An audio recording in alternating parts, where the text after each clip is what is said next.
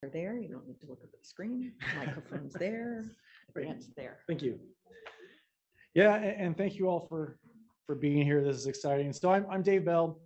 I'm a researcher for the U.S. Forest Service, one of the co-PIs at the Andrews in Western Oregon, one of the forested sites. For site news, Pam Sullivan just recently joined our executive committee as a rotator for 2 years. So it's exciting to have her coming in there. Also, we're up for our midterm review here in 2 weeks. So it's a little bit crazy. And Matt sends his regards. He was supposed to be having shoulder surgery today, though that I think got canceled at the last minute, but he regrets not being here. So I think like a lot of us, why do we care about scaling? We've talked about this a lot today, exploring drivers and processes at multiple scales, expanding our inference, having policy impacts.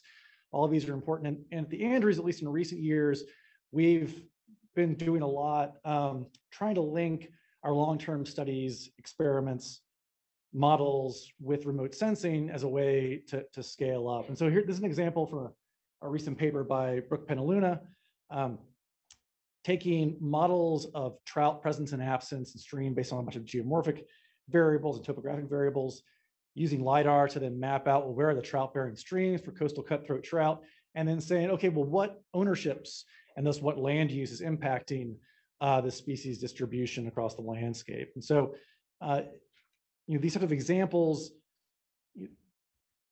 they are opened up, like it was just mentioned, by all this new data, but it's also the challenge, right? How do you manage all that data and find it available? How do you bring together collaborators with different experiences and expertise to actually make effective use of all of that? And so the example I want to talk through is one way we're starting to think about this is it's not just one of these studies in isolation, but it ends up being the results of one study get pulled into the next. And so here's an example of a series of studies. First, back in 2016, mapping above ground live carbon at the Andrews based on LiDAR and tree observations. That then got fed into understanding and mapping microclimate. So temperature at 1 meter under these canopies, which in some cases can be 80 meters tall. And then that gets pulled into species distribution modeling to try to understand how things like topography and vegetation impact and climate under the canopy impact biodiversity. And so even though each of these individual studies has its own set of focuses and inferences they want to make, we're pulling it together and through this series of projects and gain a really refined understanding of the spatial patterns and spatial processes in our landscape as a first step of trying to get further beyond. And I want to say, one of the challenges we're sort of recognizing, I think we've mentioned here today, what are the limits of this type of inference? Whether you're using models, process models, mapping, what can you say and what can't you say with that information? But I think also what's been mentioned a few times is, especially with these things like LiDAR, how the developing the workflows to process it. We have 5 or 6 different LiDAR acquisitions, as you see in the upper right over the Andrews, and they all have different specifications. Sometimes they're different projections, sometimes different point densities. So how you pull all that together to make a consistent long-term data set out of this actually becomes a challenge that we're trying to work through. Leveraging lots of support from different places. Also the fact that Western Oregon has some of the most LiDAR in the country. The fact that we have 5 or 6 acquisitions is pretty amazing, and lots of expertise. The factors for making successful, we've prioritized the LiDAR data for a while. Luckily, places like LTER are great places for collaboration across disciplines, and so that's, I think, an advantage and a strength.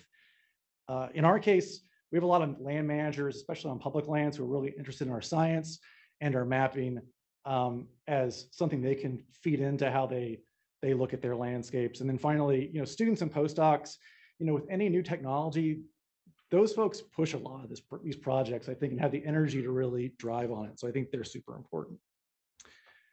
So what are the impacts? I like this example here of an impact where we take our science, we want to make regional assessments, and then hopefully it feeds back in to our science locally again. And this is an example, Sarah Fry's dissertation work, looking at occupancy, seasonal occupancy of birds across our landscape as a function of climate and structure of forests.